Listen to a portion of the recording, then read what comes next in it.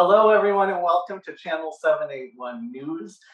This week, we're going to be reflecting on our first half of our first year covering the City Council. So as you can see, instead of doing it all on Zoom, we're here in person in Ward 7 together for the first time. I'm Josh Kastorp, and I'm here with Christine Mackin. Hello, everybody. Who has been our policy expert on some of our shows, so she's here to help us debrief. And of course, James Kirkellis. Hello. And Chris Gamble. Hello. And so I'm going to turn it over to Chris to lead our discussion. But first, I wanted to talk about community events. So there was fireworks this past weekend. The event in Prospect Hill Park got canceled due to rain, but the fireworks still happen. There aren't any one-off events coming up in July. However, the Farmers Market is ongoing. The Waltham Arts Council Summer Concert Series is ongoing. Free Zumba in the Common is ongoing. That's Wednesdays at 7 p.m. That is Jen Zumbera, and sometimes I think Ann Callahan helps her. Those are the two ladies who got everybody moving at Pride from like 0 to 60. It was really amazing. So if you like that energy, you should check out Free Zumba on the Common. And the City Council is not meeting again until August 1st. On July 11th, there's a special meeting of the Rules and Ordinances Committee where they're going to tell us something about the cannabis shops. And in that August 1st meeting, as we mentioned, the Waltham Historic Commission is going to be there to discuss the Fernal. So that's an important one. I wanted to note both Chris and I have our Kennedy Middle School GSC Pride t-shirts, which we're very proud of. Shout out to Kennedy Middle School, GSA, sorry, I should say GSA. They made these shirts not to raise money for themselves, but for the House for Little Wanderers and Little Queer Library. So shout out to them. We're really happy to have the shirts. So that being said, Chris, do you want to start us off on reflecting on City Council so far this year? Absolutely. Two events that I want to plug as well. Concerts on the Commons start this week. And the first one was scheduled for today, which is Tuesday, but it was canceled because of the rain. So as long as we get this out on Wednesday, it's rescheduled to Thursday. And Concerts on the Common is nice. They do one a month at the gazebo, and it's a very big thing. Everyone comes out. So the first one of the season is going to be this Thursday. I forget the time. You can look it up on the city's website. It's a nice thing. And then also the Waltham Fields Community Farm, their July crop mob is July 23rd, which is a Saturday at 9 a.m., which is a cool thing. Usually you have to like register to volunteer at the farm, but the crop mob is just an open invitation to come anytime between 9 and 12, and I believe it's de-weeding the farm, but it could be anything, and it's a nice occasion as well. But moving on to City Council reflections. Also, I want to acknowledge that we did talk about it last week, but congratulations to us for succeeding in debriefing for an entire session. No one has ever done that before, and it's a cool thing that we did. So I guess I'll open up the floor if anyone has any highs or lows of the season that they want to talk about. Now is a good time to talk. Well, I have one thing that was kind of a high and a low, the same issue basically, which was the issue of getting all the meetings recorded and captioning. So this was something I got involved with in 2020, in fall of 2020 was when they started doing the meetings in person again, and which meant they weren't recording all of them, and the recordings that are online don't have captions. So I say it was kind of a high because I connected with some other people who were concerned about this. We wrote to the City Council. Councilor LaFauci got back to us and sort of took it up as something that he was going to work on. Councilor Paz and Councilor Darcy were also very supportive of it. It took a very long time mostly because they were waiting for information from WCAC. But it looks like it's now happening. There turned out there was a pot of money that the mayor had that she's now made available to the City Council and WCAC to use for this. And there was a job ad placed for camera people. So for the first time getting involved in trying to make something happen in the City Council, that was pretty good result. So I was pretty happy about it. The downside of it is it hasn't been implemented yet. We still haven't seen those meetings recorded. And so hopefully that's happening in the fall when they come back to regular meetings, but we'll see. The person who is in charge of implementing it now is the director of WCAC, as far as I understand. And she was someone who said in these meetings she really didn't want to do it. She didn't think it was important or necessary. So it still remains to be seen how it's implemented. Maybe it's that they haven't been able to find camera people yet, and that's the only reason, which is understandable because it's really hard to hire people now. But we'll see if there are other things. The other thing that was a low point was when we found out, because of Chris's complaint, that the committees of the city council can and do have meetings that aren't on Tuesday nights, that are at other times.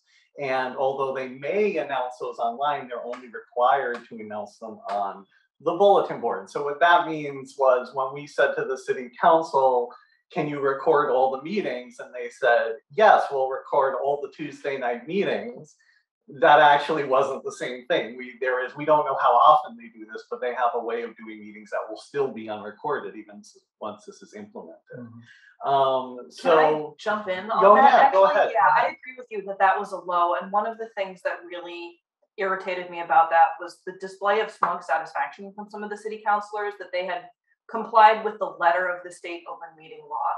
And what I would like to see some councilors do is use this as an opportunity to opt into a system that is acceptable under the state open meeting law, where Waltham will affirmatively make a choice to say that we are a community that is going to post every meeting online. We're going to notice every meeting online. And every cycle councilors run on transparency. And this is an easy thing for an individual to bring forward and to sponsor. That would show that they actually are committed to transparency and making sure that all of the meetings are noticed in a format that I think a majority of Waltham residents rely on nowadays. Yeah, I mean, it wouldn't even be that hard. And also, we wouldn't even need the council. Our friend Joe Vizard could just walk outside. Well, as he walks inside to his job every single day, just take a picture of the freaking sign and then notice, and then tell Kathy in the clerk's office, please update this, and then put it online. It would be very, very easy. Yeah. So we wouldn't even need the council. But if the council wanted to be straightforward, a resolution would cover that. I also had captioning as a high. Also, it is a low, but it was a high for me, definitely. It was probably the biggest high for me this session was that thing, and maybe because there's some history between me and the council there. I started recording meetings back in 2018, pretty much when I started going to every single one of these meetings, and I started putting them online. It was just me, just putting it online, and for some context, only 3 out of about 7, 8, or 9 meetings are recorded.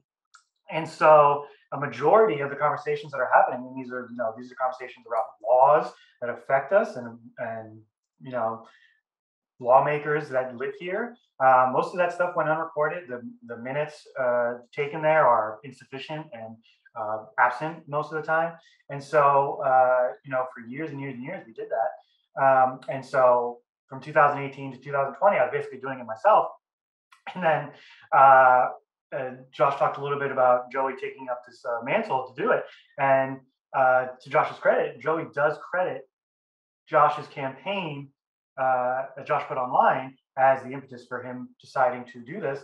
And so it shows that you should not do this kind of stuff alone. No need to work by yourself. You should get organized with other people, and you will have a much better result. And also, it would be, if we're still talking about this, we'd be remiss to not mention that George Darcy laid the groundwork for years. I think he tried on three separate occasions over the years to try and do this. So he put a lot of the legwork into recording these meetings already, and Joey kind of just finished it. He took it up and ran with it and finished it. And so credit to Joey where credit is due. One of the things that got to me with this whole exchange was the thing you mentioned with the smug self-satisfaction at having a way to successfully obfuscate things and only just having it discovered. And to contrast that, it's the fixation on being correct within the letter of the law, despite the fact that the law law as it's understood doesn't necessarily mean that it's moral or ethical or anything. It just means that it's technically legal. We're going to get to this in another one, but like when it came to like representing homeowners' interests and wanting to see like renters not allowed to rent in the city, that was not the expressed concern. And like, you know, it wasn't so much about what was legal. I mean, it was about what was maximally possible within the letter of the law. You know, damn the consequences. And that's kind of the attitude that they seem to be putting out there for a lot of things. Yeah, that complaint I put in was basically me saying like, you did this in a very untransparent manner, and you should strive to do better. And also, it was illegal. And they were like, it's not illegal. Everything else you said is true. But we did everything we were supposed to, which was put it on a bulletin board outside of City Hall and do nothing else, despite every other meeting being in the docket on the same day that the city council meets. One more thing on that same topic. While this complaint was in progress, I got curious and did a little bit of research, and last year, the last like 12 months has been a record year for the number of open meeting law complaints filed in the state of Massachusetts. And I don't know if that has been a result of outstanding negligence on the part of local elected bodies, or if it's because of organizations like these three guys have been doing here and people are actually paying more attention. With the pandemic, so many councils going online really made a huge impact on accessibility. And I wonder if coming out of that, people are reacting to what is perceived as backsliding on transparency. And the open meeting law is enforced by the Attorney General in the state of Massachusetts, who will be on the ballot, the primary in September and the general in November. So this is an issue that impacts you locally, but that is managed at the statewide level. So do your research, do your homework on the Attorney General's race this fall, and make sure you're voting somebody who's going to be enforcing the kind of transparency that we want, even if local bodies are trying to skirt the issue. That's right. Yeah, and I agree. I think the reason complaints have gone up is because when things were online and then when municipalities went back to not doing them online, they cut off access to a lot of real people who can't go out in person to meetings because they're susceptible to COVID or any number of other reasons, especially now that they're not wearing masks in any of the meetings. And I think a lot of people were like, how can they do this? So they maybe complained about things that technically weren't illegal, but were very much not in keeping with the spirit of the open meeting law. So I agree that Attorney General's role to interpret that is really important right now, I think. One of the lows for me this session was I was a little underwhelmed by just the topics that were brought up. I mean, we do a good job here of trying to like talk about the interesting things and like make this fun and interesting to talk about. But I mean, from going to these meetings for years, in the past sessions, like we used to talk about like real shit. Like we used to have packed chambers with topics that we would argue for and against for hours. We used to have great special hearings. We used to have great citizen input sessions, talking about real stuff. Like there's been very little conversations in this session about affordable housing, about climate change, about revitalizing the South Side, about equity. There's been very, very little discussions about that. And in the past, there have been. Not to say that there haven't been cool and interesting things, but just I feel like it's just been less. So I've been a little underwhelmed by that. Of course, there's still another 6 months for the sessions one. Yeah, I wonder, yeah, I definitely agree that that's been the trend this session. And I wonder if part of it is due to turnover within the council, that at this point, a majority of councilors have been around less than 6 years, I think. And so the ones that I, off the top of my head, that I know have been around a while, Kathy McMenemin, George Darcy, John McLaughlin, all three of them are very busy with big responsibilities as members of the council. Of course, we have Kathy McMenemin, who's the council president now, which is typically a role that tries not to really drive an agenda. They're more about managing the meetings. And I actually respect that she's been not pushing for a lot of things, but running fair, decent meetings from my eye. And then Councilor Darcy is the chair of rules and ordinances, which means he's got a lot of paperwork to keep track of, interfacing with the law department, making sure the hearings are scheduled and connecting with all of the parties that need to be in all of those meetings. The clerk obviously does a lot of that heavy lifting for him, but it's still something that he has to keep an eye on. And then John McLaughlin is obviously the vice president of the council, so he's running meetings as well, probably very busy behind the scenes. And then we have a bunch of new councilors who are still learning the ropes and maybe feeling their way through, trying to decide what to raise and what not to raise. So I wonder if it's an experience thing that is partly driving this. I agree 100%. And later in the show, we're going to talk about how the new councilors did, and then I'm going to talk a little bit more about what you just talked about. So I'll save that. If I can respond to that, actually, one of the things I was going to say as a high, which probably no one's expecting me to say, is I really like how President McMenemin runs the meetings. It's not super friendly, but it's very efficient and it's very consistent and fair. And I love her rapport with Clerk Vizard. They work together really well. He has a sense of humor, and he seems to have proven that she has a sense of humor. If I show a clip, it's going to be Vizard talking about having to read a resolution about tattoos, and which had the word dermis in it, which just means skin, but it sounds like a dirty word. To perform skin pigment modification by inserting ink, dyes, and pigments, either indelibly or temporarily, into the dermis layer of the skin to form design expression of artistic talents. I really like that. That was a high for me for whatever reason. But I disagree pretty strongly with some of the things Councilor McMenemin has said when she's been speaking as a member of the committee of the whole or one of the committees. But I think the way she runs the meetings is great. There's a fine line because you want all the members to understand what they're voting on. But some members it seems like they zone out and they're a little too quick to admit they don't know what's going on. So it's like she can't like coddle them too much. So I remember there was one time, and I forget what the issue was, but there were like amendments on top of amendments. And one of the councilors said, so what does a yes vote do and what does a no vote do again? And she said, well, a yes vote means you're voting to approve the motion, and a no vote means but it was like she had to do that because people were taking way too long trying to clarify things that they really should have understood at that point. So that was a high point to me. She definitely did a good job of parliamentary procedure this session. Oh yeah, she's a master of Robert's rules, and that's what's hard. It's a topic that's hard to talk about when you're talking about the council with people that know the characters, but not like they don't like watch these meetings. So when you're talking about the council and you say something nice about Kathleen McMenemin, people are like, Kathleen McMenemin, I hate that person. She's got terrible opinions. And she's like, well, yeah, she's got some problematic opinions. She runs an okay meeting. Like, you cannot take that away from her. She understands Robert's rules and she's very fair with them. And so you have people like that all the time. God forbid I bring up the name Paul Braska. He's he's got awful opinions. Probably one of the worst people I ever met. He ran to find me. So I can't take that away from him. One of the highs for me, and hopefully we can play this clip again, is Randy LeBlanc during the special hearing on one of the marijuana establishments, asking how long it takes edibles to kick in. If somebody comes in and purchases edibles and was to take one, what is the timeline of let's say they took one and they were driving. What is the timeline of effects that it takes place on? And for some reason that just like killed me so hard.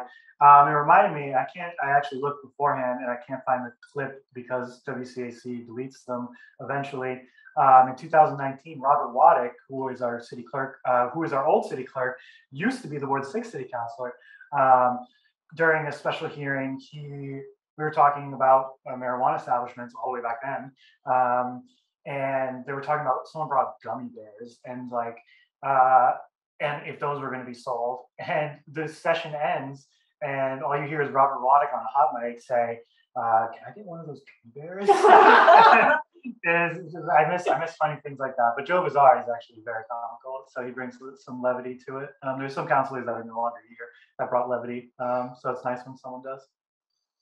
That was a really fun bit from Randy, but honestly, it was tempered by having to hear the same bit over and over again from 5 different marijuana establishments. Yeah. So. We would be remiss to not bring up that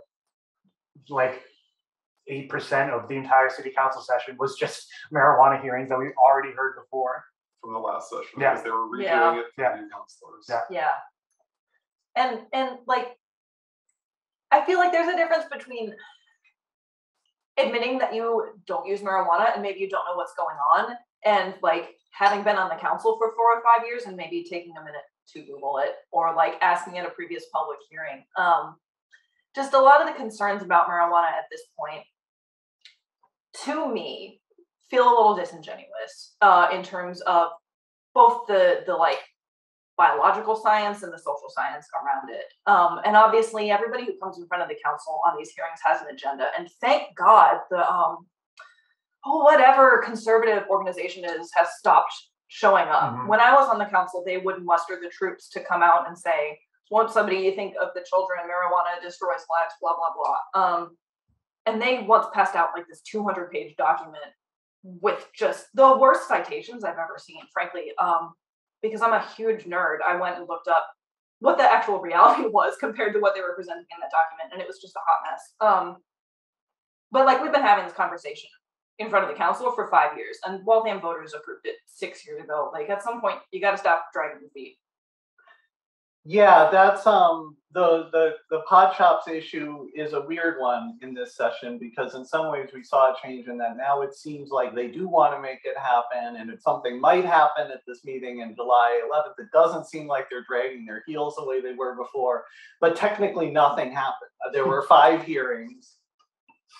There was a report from a traffic engineer that didn't say what the councilors wanted to say. And we're going to find out what the result of that is July 11th, hopefully.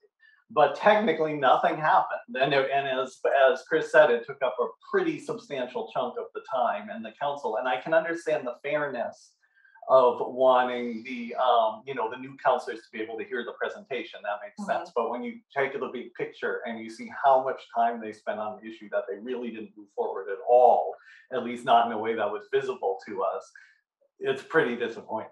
And they could have just watched the hearing. They Exactly. could have just clicked the button and watched the hearing. Yeah. They have like a record. Yeah. I know. And just for suspense, there are currently 5 people vying for a marijuana license. I forget what the correct term is there. And only 4 people are going to get it. So we think maybe on July 11th that will be revealed. But I'm going to guess no. No, probably not. They're going to reveal some aspect of how they're making the decision, but they're not going to reveal the actual decision.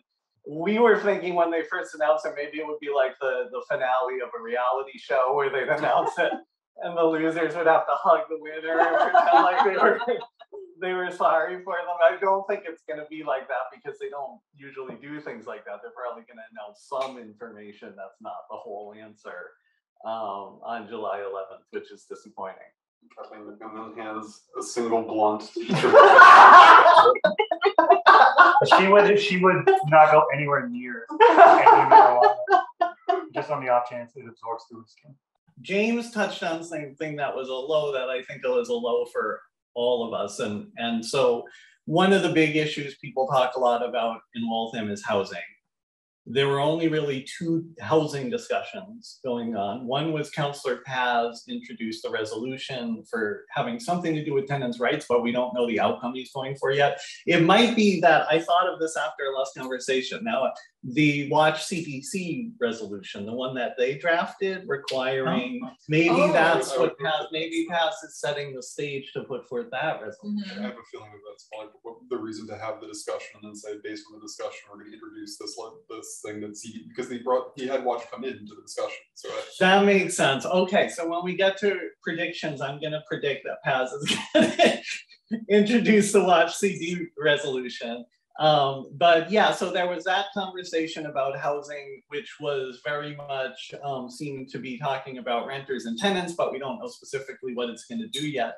And then the only other discussion about housing was the one that Councilor Durkee brought in, which was about the issue of renters, but mostly college students, having loud parties and doing other things that destroy the quality of life of their single family homeowner neighbors. And there was a very lengthy discussion about that. And it seemed like a low point to me of this session, because for one thing, they were talking about zoning issues. And as a few councilors pointed out, if someone's violating a zoning law, it's the landlord. But the whole meeting was not about landlords. It was just anger directed at college students, with a few exceptions and people who pushed back on that. And it also seemed very hypocritical because they were completely talking about everything from the point of view of homeowners, which, as Christine mentioned when I interviewed her back in January, so it brings out how councilors sort of see different tiers of constituents, like who do they actually represent? And in this conversation, they were all representing homeowners, it seemed like, or almost all. And some of them we know are also landlords who are probably making money off of renting out houses in single family neighborhoods. We don't know which they are because that's not an easy thing to look up, because people who have income properties usually put it in an LLC. So if you look it up in the property record, it doesn't say their name. But it just felt like there was this undercurrent of hypocrisy of this council where several of them are probably landlords having this discussion where they pretended like landlords didn't exist. Well, and also exclusively centered like the single family homeowner as the sanctuary based on that super beautiful report. Yeah. So basically centering them as these people who are entitled to above and beyond, like whatever, like, and that's not to say that like you should be ignoring zoning for all this. Like the landlords aren't in the right for doing this either. There needs to be like a comprehensive approach to housing that isn't just out like making it illegal for people to rent in places. And like you can see like kind of like the national impact of stuff like this, because like a month after Councilor Durkee introduced this resolution, a resolution similar to this passed one that implemented something similar to what this resolution was pursuing passed in Shawnee, Kansas, basically prohibiting renting along these lines of anyone of more than 4 people in a dwelling or whatever they're Yeah. So when I was in college in Northfield, Minnesota, which is a pretty small town, I don't actually know how it compares to the size of Waltham. Also had 2 colleges, slightly different from Waltham because we have 2 universities. But there was an ordinance in front of their city council that would have prohibited more than 3 unrelated persons from living together. And the students on campus got all up in arms and activist about like how that was going to impact extended family networks and immigrants and blah, blah, blah. But as students, we were all really motivated by self-interest in that as well, because people who wanted to live off campus wanted to live off campus, and to be able to do that. And also the reality is that the people who are living off campus are living off campus because they can come to a cheaper arrangement than living on campus. And this all comes back to not enough housing, and rather than taking real steps to increase the housing supply outside of like whatever market, like, you know, outside of a market solution is off the table. Like, can't pursue it. Yeah, I'm actually agreeing with a lot of the folks that are in this discussion. I just think they're going about it the wrong way. I agree that Brandeis is not offering enough housing that people actually want to live in. So the conversation should be Brandeis should build more housing, not we should stop residents of Waltham from living together. And there's going to be a lot of repercussions, not just on college students, but on working class people, on immigrants. Yes. And I think it's a very scary conversation. And notably, that is going to rules and ordinances now, so that we will actually see something like that come into play. We'll actually see a law being built. So we'll keep an eye on that. If I was going to make a prediction, I would predict that nothing comes from it, because it just seems so like out of place. The one thing I did see was the auditor, I think it was, I forget if it was the auditor or the solicitor in that particular meeting, but basically the person who was fielding questions from the council at that point was talking about like how his issue was like he was one of like the ability to enforce it and stuff. Is it the building inspector, Bill Forte? I believe that might be. Yeah. So that was part of the other reason it was a frustrating conversation, because there were actually 2 conversations now that I think of it. Because first they brought in the solicitor, and Durkee and some of the other councilors asked him basically, could we pass an ordinance that prevents college students from living in, or unrelated people from living in, a certain number of unrelated people from living in a house? And the solicitor basically said, yes, he described case law from the Supreme Court, where that's where that language of a single family zone being a sanctuary comes from. And basically cities can ban anything that is inconsistent with that sanctuary. So he left the city council thinking he may be a good lawyer, but he's not good at explaining stuff to the council, because whenever he comes in, they seem more confused than when he, so he left them thinking like, yes, they could, there's no reason. And so then they brought in the building inspector, and they basically asked him, well, you know, we already have rules that say if you have a certain number of unrelated people, then that should be a boarding house or some other definition. That's not single family zoning. So why can't you just use that to against these college houses? And he basically explained, I can't just, decide when to enforce something or not. I can't selectively enforce. You know, I need an actual law to enforce. And he explained that enforcement doesn't have much teeth, because basically he can fine people, and then if they don't pay the fines, the solicitor then negotiates a settlement. They don't usually go to court. So those settlements are what determine how much leverage he has, which is interesting and relevant to what the councilors were talking about, but it didn't have much effect on the conversation, because they still, they didn't have a very practical way to go with it. But he had to basically explain to them that what the city solicitor told them was misleading. They didn't have the kind of power that he led them to believe. And related to that too is like if you start enforcing this, it starts to apply more in more. Can it start to apply in more places than just like college students? And and that's where you start to, because it's a pretty common occurrence across the city for people to be rooming together in situations like that. And he said he didn't want his staff to be involved in deciding who's a family. He said this does come up because when it comes up with possibly illegal boarding houses, sometimes to decide if it fits the definition, you have to ask about if people are related. And he said you can't rely on that. There are all kinds of problems with trying to define who's related. And it's a lot of the same people who are the most like vocal, like, you know, small government types and that thing pushing this, which is basically amounts to like a police state kind of approach. It's amazing how people who are libertarians when it comes to national politics have no problem telling their neighbors what they can and can't do on their own property, or demanding that the government tell their neighbors what they can and can't do. One of the highs for me was actually Ward 6 City Councilor Sean Durkee's resolution around removing language from city ordinances. In April, he brought in a resolution that asked the law department to come up with a plan to remove a term that people with intellectual disabilities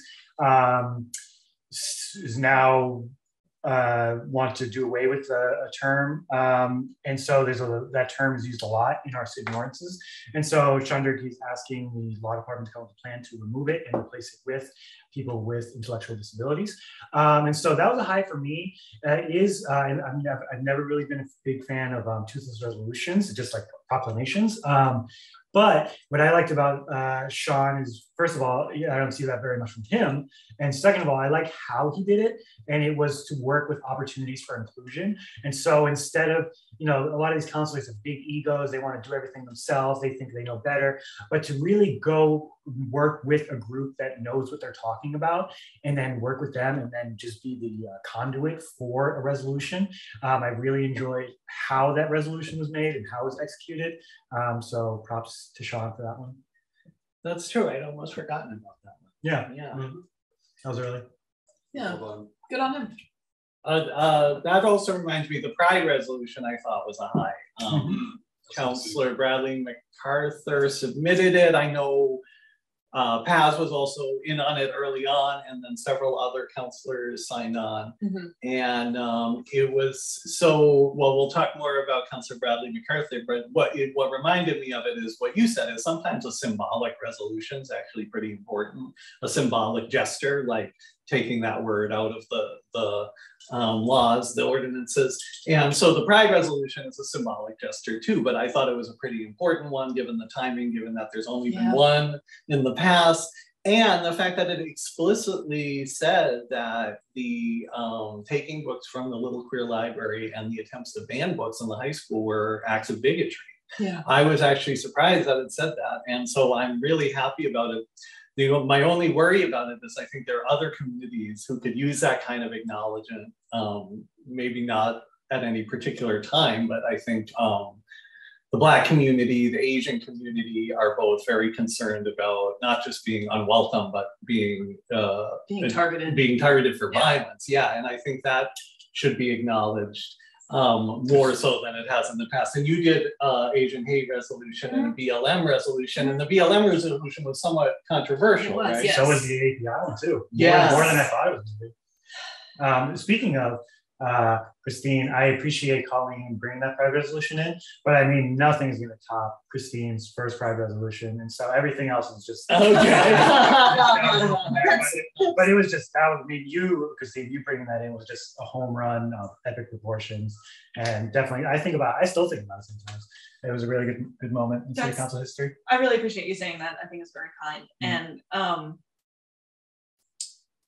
looking back on that, it was a little selfish the way I went about that, and I stand behind it 100%. It was the right thing to do. I absolutely think I did the right thing. And why do you say it was selfish? Because you just brought it in. Because I made it about myself. I made it about myself very explicitly. Like, look, here is who I am. I'm already on the council, so get on board or get out of the way.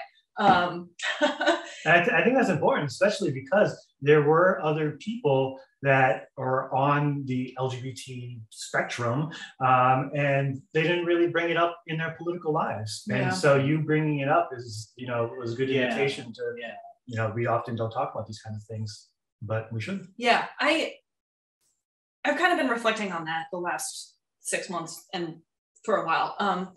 But I spoke to somebody very active in the city who, shortly after I did that, asked, like, why did you do that? Why did you think it was important? Because, like, I was one of the first same-sex marriages in the city of Waltham, and I've never felt the need to, like, get big and loud about it and, like, celebrate that fact. And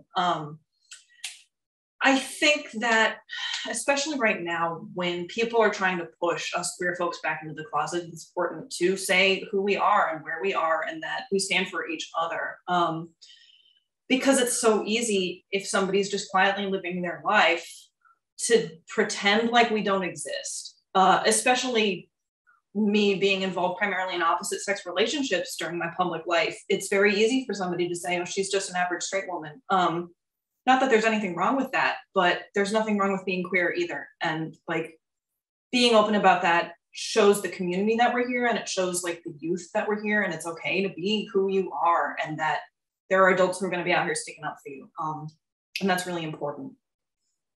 Yeah, I'm glad you said that. We thought about this a lot planning Pride, and at Pride, how everyone's at a different place, and sometimes symbolic gestures that seem, not a big deal to one set of people can be a really big deal to someone else. And the mayor was at Pride, and I think she got this, and that's why she was there. She wasn't there to be the center of attention. She gave a very quick speech, but she wanted people to know that, yes, this event in this community rise to the level of something the mayor is going to come out and talk about publicly.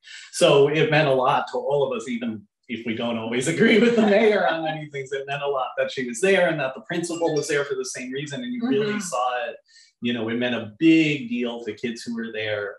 And so, yeah, symbolic gestures can go a long way when you do them at the right time and the right way.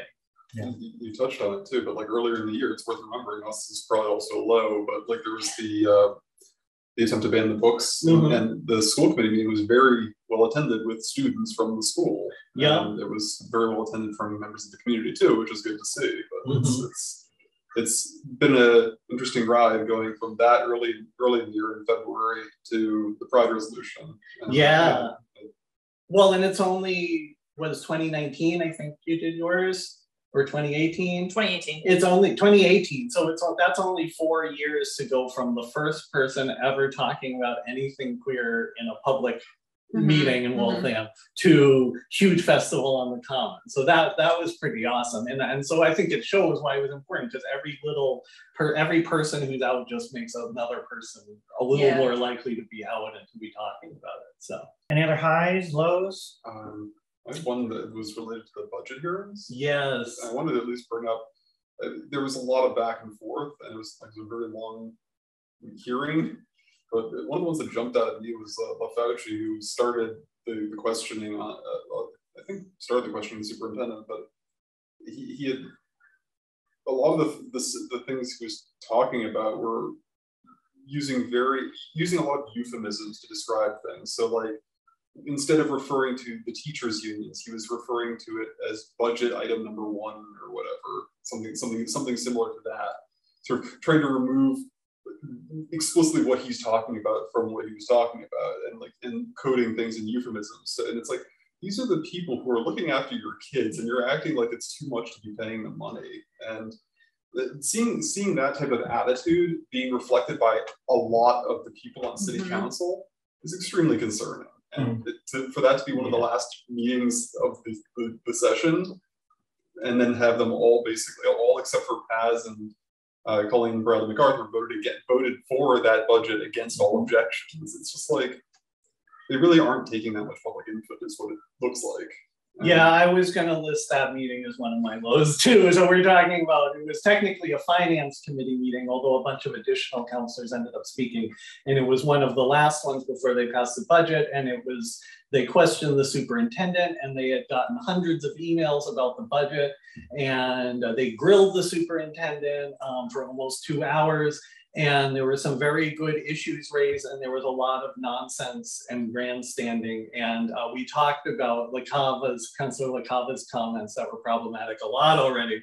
So I'm glad we're now focusing on LaFauci, because he brought up some things that needed to be brought up. Like, he was basically demanding wage theft was one of the things, because he was bringing up as an issue that the teachers were having like professional development days, and they were getting a half day for students pretty routinely on like Wednesdays. Yeah. As like, he was complaining about the cost of basically having the buses for only a half day. Why can't you have them for the full day? And it's like, it very, very much shows that he views this as a daycare, and everything else is in service of that purpose of it being a daycare. And with that type of attitude, it's no wonder we're having issues with teacher retention and stuff like that. Like, it's just like, well, he brought up some things that needed to be brought up, like sexual assault in the schools. That's something important to talk about publicly. But he also brought up some stuff that was totally unfair, I thought. Like, for example, he noted that both the school committee and the council had received hundreds of emails, and that some of the school committee members were there. And he said he felt bad for them, that they're getting these emails saying they don't care about our students, when it was really the superintendent's fault, because he didn't involve them enough in the budgeting process. He didn't do enough budget workshops. But the thing is, they voted on it. And they voted on it. That's their only job, and they voted on it. So that was completely unfair. They have more responsibility for that decision than the superintendent does. And he was trying to put it all on the superintendent. And he knew he was going to look good from the point of view of people who were really angry at the superintendent, because he really grilled them. But he basically, he was my least favorite type of leader, which is the one who thinks that the best thing he can contribute is to tell you what you're doing wrong and tell you where you're in a rude way, so you stress about it. And the things he were actually saying, some were valid, some were not, but there was no point to it beyond, I think you're incompetent. I don't really care what your budget says, because I'm sure it's wrong because it's you. And I thought it was really a low point. Like, definitely the superintendent bears some responsibility for those problems, but I definitely felt sorry and embarrassed that he had to stand through 2 hours of that. Yeah, one thing, I have a pit in my stomach to even bring this up, but Anthony LaFauci coming on so strong about the sexual harassment and assault felt really gross to me. He never harassed me to a level that I felt was reportable as sexual harassment, but he would make gross comments. And I hate saying this out publicly. He was always just a little bit gross. Nothing that I was ever like, dude, you're being fucking gross. Nothing that I ever called him out for or reported, but and then for him to bring this up felt very like, as our father of daughters, I now know that it's unethical for me to bowl a pile of livers in my backyard from all the women I've killed, because everybody could be like my daughter.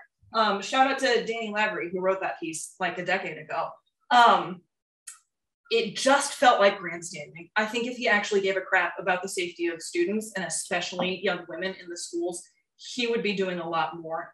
to protect vulnerable populations in this city, which often does include young women and especially young women of color.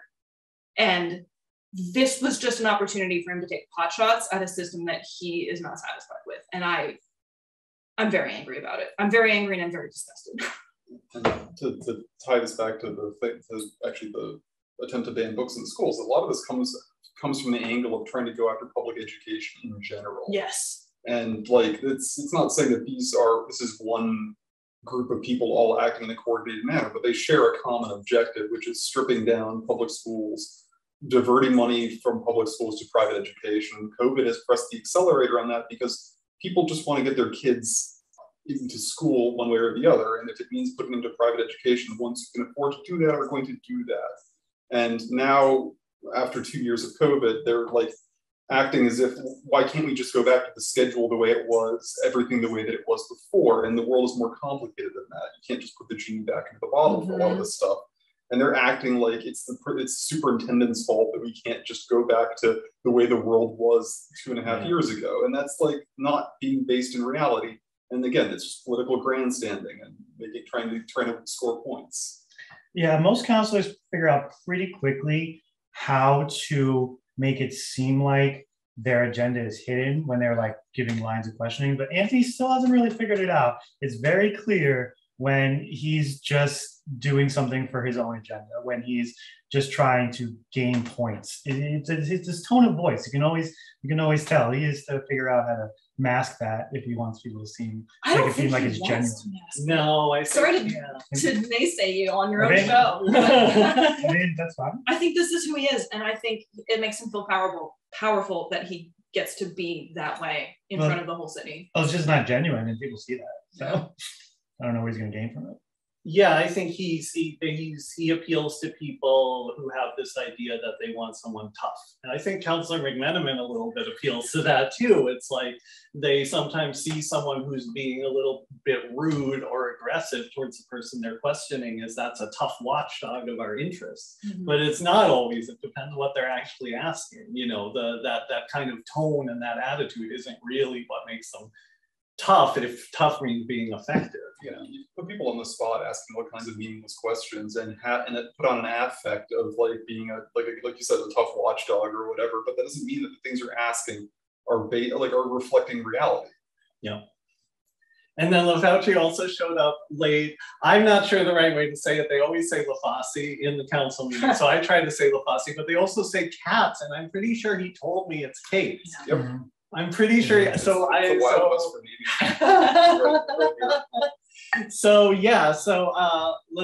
or LaFauci, he also showed up when they were talking about, they had the special meeting to talk about your complaint. He showed up like in workout clothes to show that he didn't care, and he sat there like.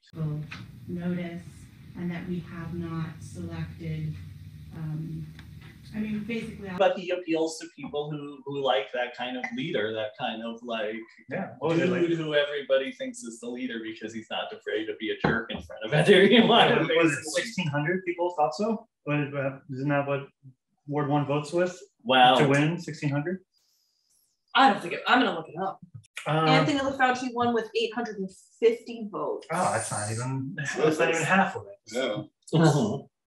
Actually, that reminds me of something. We were talking about tattoos. Out of 1,123 total. So a decisive margin, but fewer voters than. Yeah. Interesting. So we can you.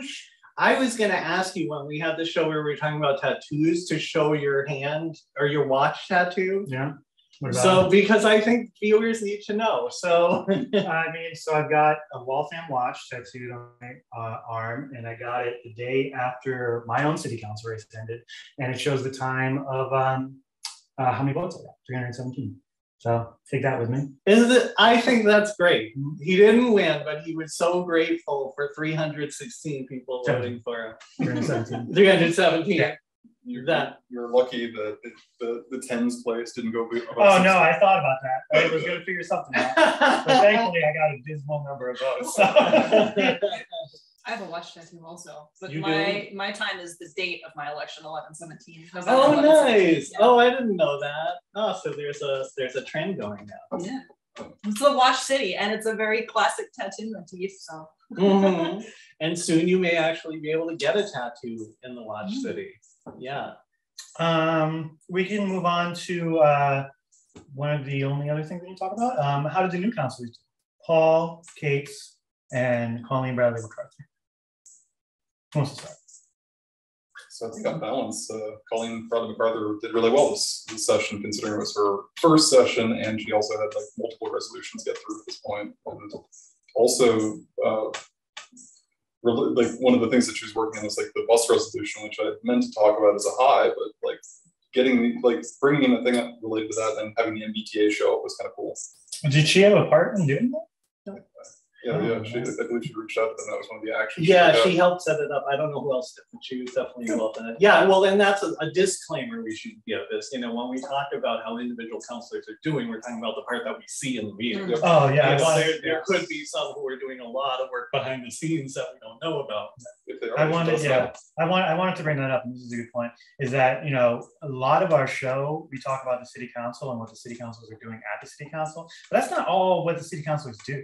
Yeah. And there are plenty of councilors like John McLaughlin, like Karen Dunn, and some in the past that don't really bring up much at the city council, but are receptive, and they answer emails, and they put out newsletters. And so it's not the only, we're talking about resolutions and stuff, but that's not it. Like, being receptive is important, as important, if not more important. So, we give a lot of criticism for a lot of people, but, people vote for them for a reason. Yes. And so they could just be more receptive. I thought Colleen did very well. She has big shoes to fill of the progressive counselor that everyone wants her to be. And it's the same for every progressive counselor that gets on. And, I'm guilty of it too.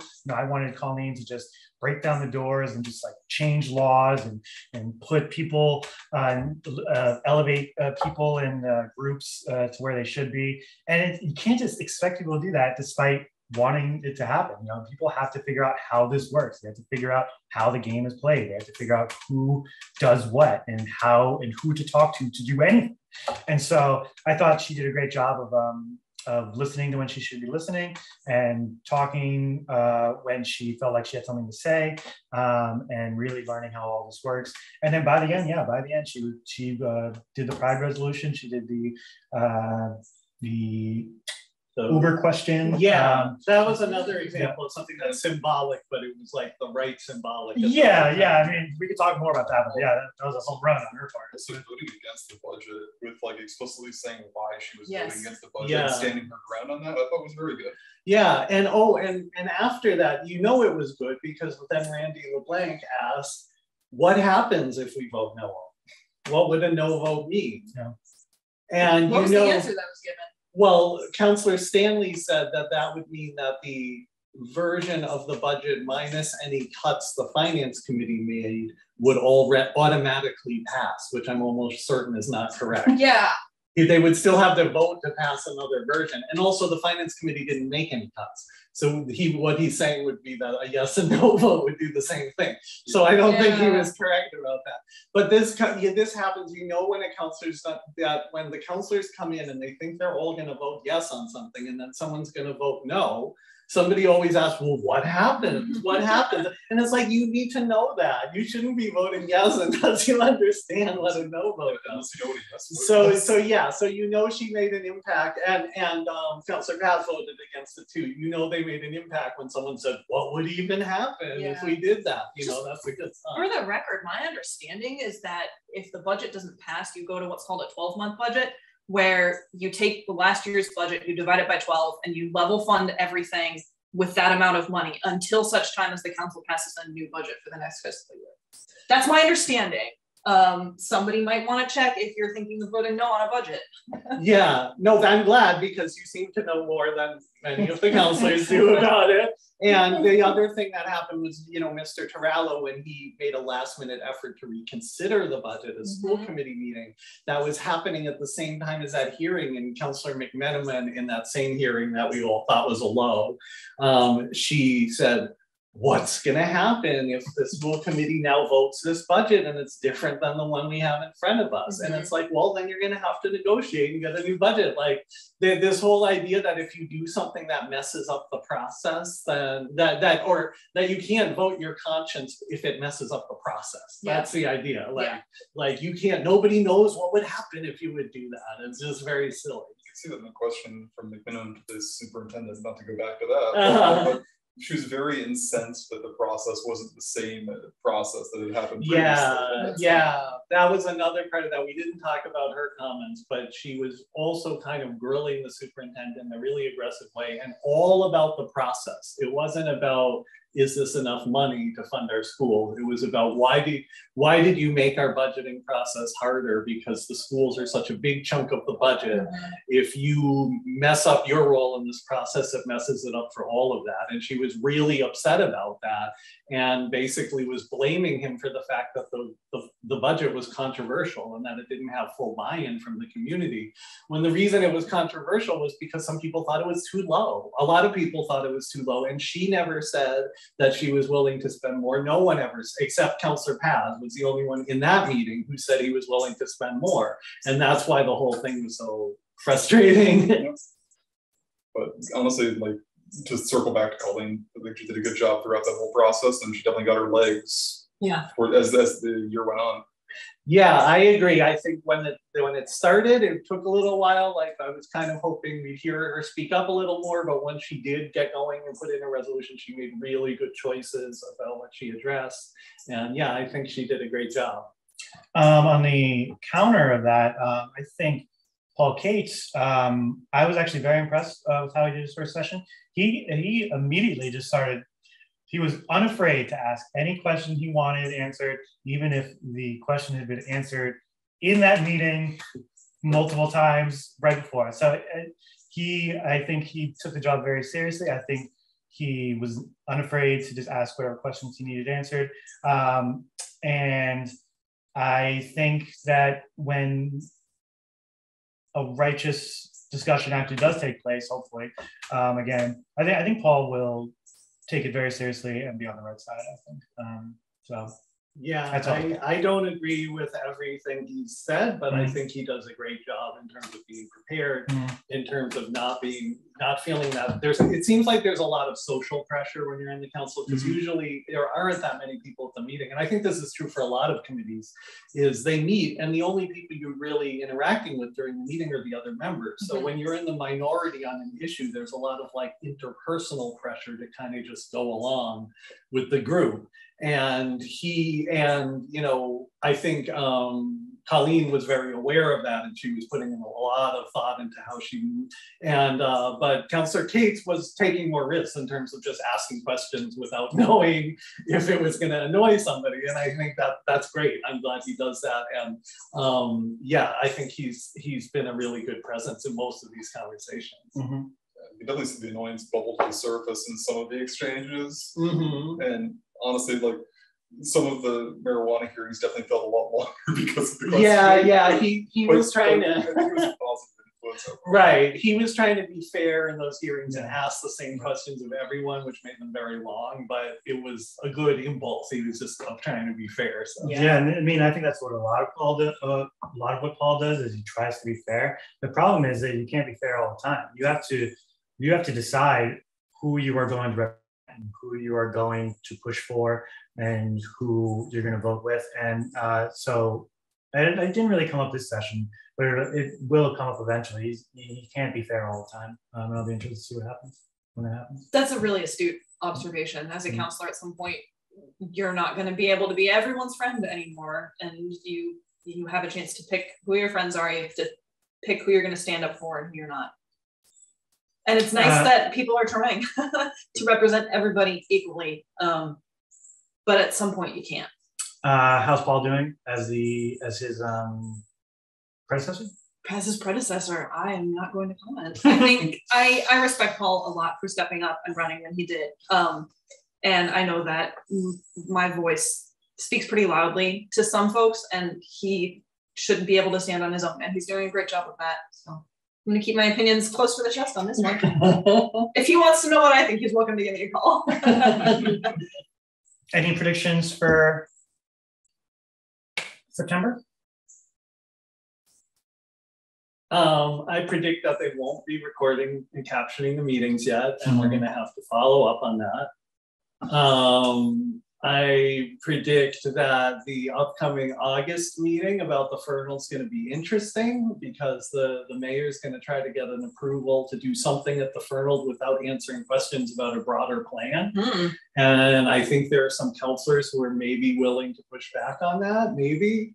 So that should be interesting. I think Councilor Paz will bring forward that resolution we discussed about notifying tenants of their rights, and I hope he's successful. I think that would be a big deal.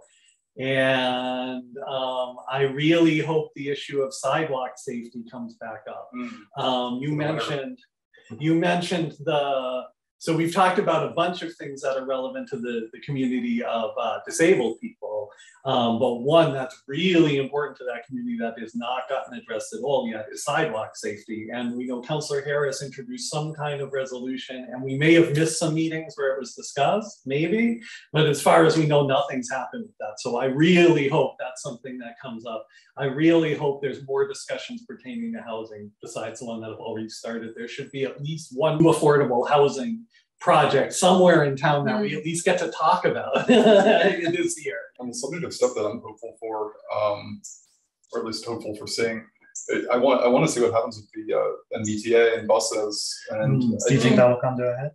I would like to. I'm hoping that there'll be at least more activity on that in council, and it would be one of the things that actually was a high that I forgot to mention too is seeing some of the people who are in support of better public transit in the city, like John McLaughlin, talking like full-throated endorsement of it, makes me hopeful that at least there may be some future like improvements, whether it's bus lane or anything like that, in our future. Getting something like the 70 extension would be amazing for downtown Waltham. Like being able to get into Boston and back opens up a lot for commuting, but with that, the double-edged sword there is that it's going to create an increased demand for housing in Waltham in range of that, which brings us back to why isn't there more happening there? And I don't want to be a downer and make a prediction that nothing's going to happen, but I have a feeling nothing's going to happen on that front in the next session either. And it's not going to, I don't think anything's going to happen until people are raising hell about it. Do you guys recall any discussion about the housing choice? The housing choice law as it impacts Waltham? No, not in any of the meetings we saw. At some point, they're going to have to talk about that. Yeah.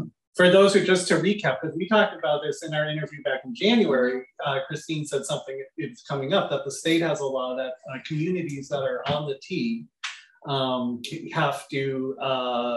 it's basically to upzone within a certain proximity to certain kinds of transit. And I can't quote you like which transit and what the upzoning is. But that's what the state law says, is you need to upzone for transit, and that if you don't, state grant monies will be withheld from the city. So we need to, since Waltham's on the T, within a certain distance of the T, we can't have single family only zoning unless we decide to ignore it and give up that money. See, I don't know if it's you can't have single family zoning or if it's you must create zoning that would allow construction of X number of units. Like I haven't, it's been a while since I looked at it, so I can't quote you exactly what it is, but sooner or later the council is going to have to discuss that, or they're going to have to. As you were discussing it now, I do recall this did come up briefly, mentioned by McMenemin, like referring to it as the decree to get rid of the suburbs. Oh, is that what she was talking about? I think that's what this was. Yes. So it seems like, based on the attitudes we've heard expressed, most likely Waltham's going to try to ignore this law and just eat the loss in money. But it's certainly an opportunity to bring up what our overall plan is for housing, that we're willing to sacrifice that much money for. I mean, I say this largely, the conversation about the taking of that farmland near the new school. Yes. Councilor McMenemin made it very clear that the reason to do it was to prevent a housing project. Yeah. And I think there have been, even though I haven't been following long, I think there have been a lot of other properties that Waltham bought mainly for that reason. So the idea that the city would spend money just to prevent having multifamily housing somewhere is very believable. Yeah.